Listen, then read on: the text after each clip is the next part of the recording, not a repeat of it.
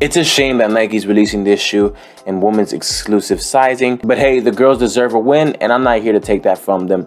Hi, what's up guys? My name's Claudio, and today we're gonna talk about the washed pink and see why these things sold out and the Jordan 1 Lucky Greens didn't. Because I thought the Jordan 1 Lucky Greens would have at least sold out by now. The official colorway for these shoes is Atmosphere White Muslin and Sail, but we're just gonna call these the washed pinks. And one of the main details of the shoe is that rugged washed pink finish on the suede overlays. I think it looks very nice, and it bleeds into the Nike swooshes on both sides. It also has a nice buttery leather on the side panels and the perforated toe box, a pink tinted nylon tongue with Nike Air branded in pink and a white background, some nice soft nubuck overlays alongside with the ankle padding in that cream color, and a nice aged look on the midsole. They yellowed it on purpose to give it that aged look. Other details of the sneaker include that muslin ornament on the side in that washed pink with the white Nike Air embossed, the white Air Jordan Wings logo, a pink outsole, and a light gray insole with the Nike Air branding in pink.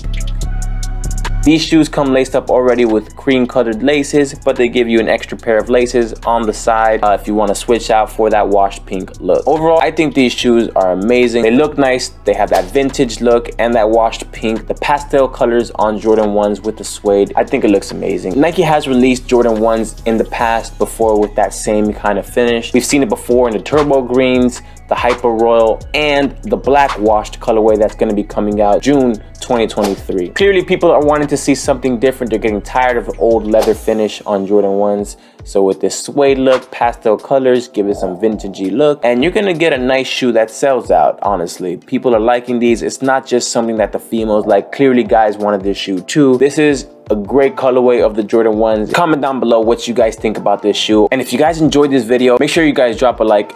I would greatly appreciate that. And if you want to subscribe for more sneaker content, you can hit my face right there. And until next time guys, peace.